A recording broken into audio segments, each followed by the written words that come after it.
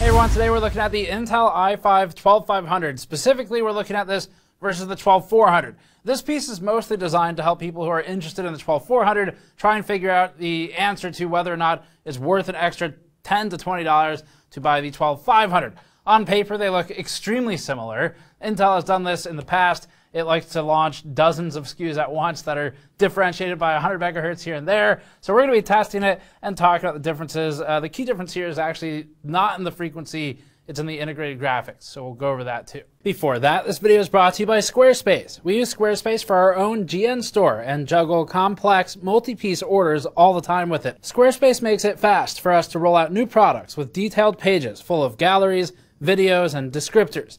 It's also useful for your own resume sites, for photographer or project portfolios, or for starting your new small business idea. There's never been a better time to try and start your new business than right now, and we can vouch that Squarespace makes it easy. Visit squarespace.com/gamersnexus to get 10% off your first purchase with Squarespace. So this is actually an extremely simple piece. We already reviewed the Intel i5-12400 CPU previously. That video is still on the channel. We'll link it below, and that gives you full context for everything. This is just focused on the 4 versus 5 differences. Now, for the 12400, our statement, the TLDR of it, is that we basically said it's a really good value CPU. The i3-12100F is the best budget class CPU that we've looked at in this generation, the last year or so. So that's kind of where we would push people who have an extreme budget or a strict budget. And then the 12400 opens up doors if you have a bit more money to spend and you're not on as strict of a budget. So that's the differentiation between the two. Where the 125 comes in is basically just going to be a couple bucks ahead of the 12400. And so it's competing with a budget as in a good value processor, the 124, except with a higher cost. And that normally doesn't work out too favorably for a CPU that's in a value territory. The differences, we'll put them up from the Intel Arc website. So it's 4.4 versus 4.6 gigahertz for the boost frequency, at least as advertised. The base frequency is 2.5 versus 3 gigahertz. That's a fairly large difference. You won't see that too frequently in heavy load scenarios, but it is, the base operating frequency change. For pricing, we paid $220 to, we saw it up to $240, but we paid about $220 for the i5-12500. The 12400 is around $200, $210 at the time we checked. It's been as low as the high 100s. So that gives you the price difference. The 12600K, just for reference, is $285, at least at the time of filming this. So the IGP differences. The cool thing with the IGPs is that we don't need to do any more work to retest them, because the 12500's IGP is actually the same EU or execution unit count as you'll find in the 12900K. It's a lower frequency, but the EU count's the same. The architecture is obviously the same, it's the same family, so there's not that big of a difference. And what it comes down to is the 12400, its key difference, other than that frequency change, is that it runs a UHD 730 versus the UHD 770 in the 12500. In terms of what that actually means, the execution unit count, which you can think of as maybe SMs or CUs, Intel's sort of equivalent, is 24 on the UHD 730 versus 32 on the UHD 770. So that's the key difference. It's also 2 codec engines on the 770. None of this matters if you're going to be using a discrete GPU, a dedicated video card in the PCIe slot. This all basically becomes irrelevant at that point, other than QuickSync. And if you need that, you'll know you need that. As far as the frequency, the 12900K's UHD 770, the only difference between that and the 12500's UHD 770 is that the 12900K runs its IGP 100 megahertz faster for advertised boost clock. So it's 1.55 versus 1.45 gigahertz. That's the difference. That's really all you need to know. We're going to flash some of the charts up from our 12900K IGP benchmarks that we did back when the 12900K, the 12700K had all launched. And as you can see in these, it's really just, it's not a great solution. You're better off with a cheap DGPU. The AMD APUs are obviously competitive as well. And so extrapolating those benchmarks to the 12500, the only thing you need to know is that it's a little bit worse than what we looked at previously. So a couple percentage points reduced on the performance, and there's no need to run more benchmarks for that. We've already done it. So ultimately, if the IGP is why you're interested in this, hopefully you have a good reason. But if it's for gaming, you're not going to get much out of any of these IGPs. The UHD 730 is definitely a lot worse, but the UHD 770 is not so much better that it puts you into a class of gaming that's better than a GT 1030 or something. So that's where it is for the IGP.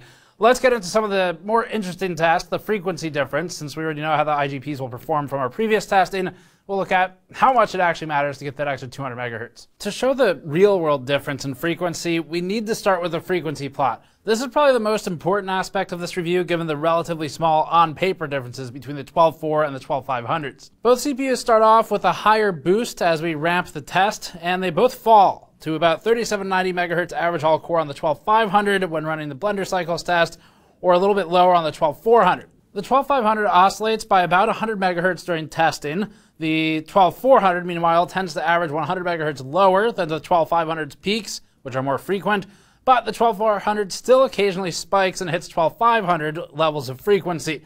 So this is all consistent with the spec sheets. The 12.500 should be expected to perform a little bit better in actual testing, but you should not expect to see much of a difference here. Up next, we'll look at Counter-Strike Go for CPU-bound performance. Tested first at 1080p, the Intel i5-12500 CPU ran at 271 FPS average.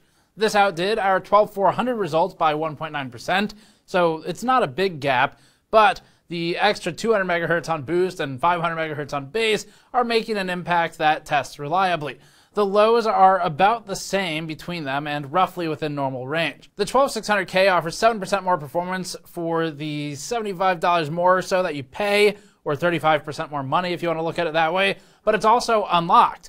And that is an advantage for anyone who wants to play around with overclocking. As for the R5-5600X, the AMD CPUs do disproportionately well in CSGO testing specifically, so that leads at 332 FPS average, or about 23% over the i5-12500 for about 28% more money. It's actually pretty decent scaling overall, considering what we've been looking at the last few years.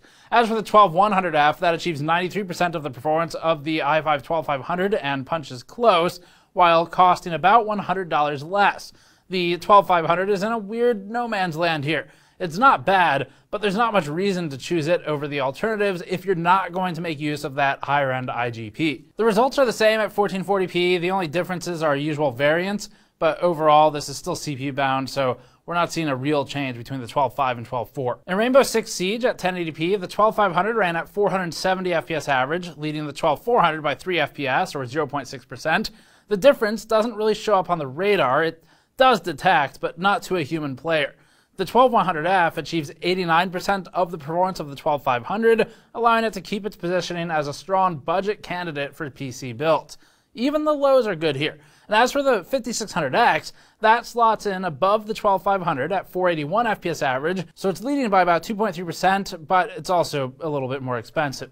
There are other benefits to it, of course, like production performance, but the value doesn't present itself in this game or really most others. At 1440p, the 12500 and 12400 performed the same. They were within run-to-run variants, so there's nothing to discuss here. They are both close enough to the GPU limit that the frame rate is clipping, and that shows what happens when you're bound by other components, which is they all look the same. F1 2021 is up next, another very high FPS benchmark. The i5-12500 ran at 338 FPS average, outperforming the 12400 by about 1%. That's the expected difference for these frequency changes, so not a lot. Once again, we're seeing 1 to 2% max kind of. The lows are about the same as well, and they're within error between the two CPUs. So if you can find a 12400 for basically any amount cheaper, unless you want the IGP upgrade in the 12500, it's worth just saving the couple bucks and buying the 12400 instead. In Red Dead Redemption 2 at 1080p, the i5-12500 ran at 176 FPS average, so about 2 to 3 FPS average above the i5-12400, or about 1.3%. That places the 12400 and 12500 still in a good value position versus the 12900K, the 12700K, and the competing AMD CPUs. GTA 5 is up now. GTA is an old game, so it's an interesting test case since the core utilization is relatively limited. The Intel i5-12500 ran at 132 FPS average in this test, leading the 12400 by 2.2%. That's roughly in the same range as before, and it keeps these CPUs as good overall value between the 12600K and the 12100F, although the 12100F remains the best overall current budget choice. In Far Cry 6, the i5-12500 ran at 1.5% ahead of the 12400, falling about in line with previous results.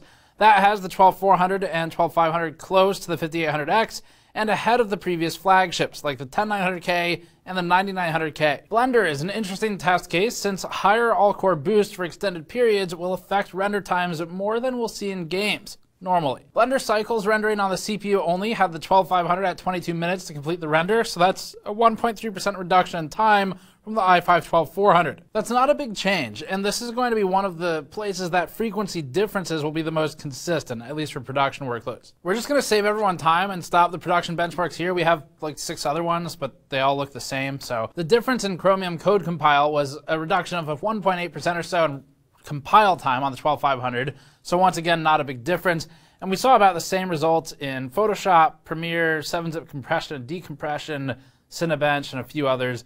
So suffice to say, everything in that list is 1 to 2%. Power consumption testing at the EPS 12-volt cables had us at the same power consumption, unsurprisingly. We measured 74.4 watts in Blender for both the 12400 and 12500, not shown here, but also tested. We saw a 3 to 4 watt difference max in some of the Cinebench testing, where you might see some frequency differences emerge more than elsewhere, but it's not far off of error and variance of the test equipment anyway, so they're the same. So closing out then, even an extra $10 doesn't seem particularly worth it for this relatively unnoticeable difference in the CPU benchmarks. The IGP difference, it's just like we said, it's in territory where we're not really proponents of the IGP for gaming anyway, so to us, it sort of doesn't matter that it's better because it's still not good enough. Now, for some people, maybe you have a specific build or reason you want the UHD 770, not the 730. If you do, awesome, go for it. But that's not really our audience or our focus. So the IGP doesn't do anything for us, is kind of what we're getting at here. Now, and if they're the same price, obviously just buy the 12500. It is technically better. But as soon as there's a slight price difference, it's really just you're better off going with the 12400 and putting that money towards almost literally any other part of your build. This really is a case of the classic marketing play of, it's only $10 more, I'll just get the better one, and really not getting much more. So in our opinions, it is not bad at $220, but it's not much different either, and the 12400 remains pretty awesome for what it is, performed really well in our testing, price is good. If you see the 12500 at $240, that is far too expensive. Don't spend that much money on the 12500. Just get the 12.4 instead. We saw it in a few places for that much money. So that's it for this one. Very simple. Thanks for watching. Subscribe for more as always. You can go to store.gamersaccess.net to help us out directly. And check out our previous IGP benchmarks with the 12900K and some other CPUs in the link in the description below if you want more information on that aspect of things. Thanks for watching. We'll see you all next time.